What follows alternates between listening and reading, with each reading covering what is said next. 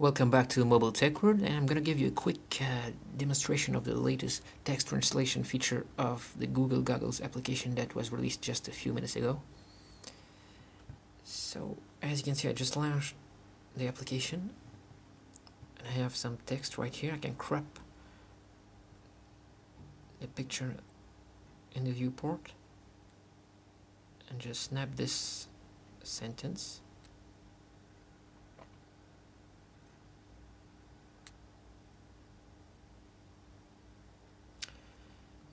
And here I can hit translate, can select the language, and as you can see, it just translated the French sentence in English right here, and it actually auto-detected that the text was in French.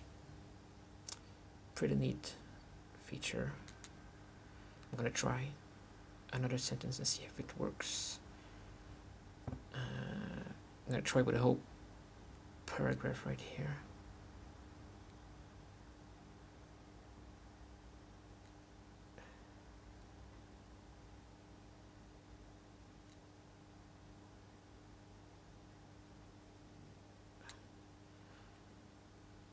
I'm not sure it's gonna work.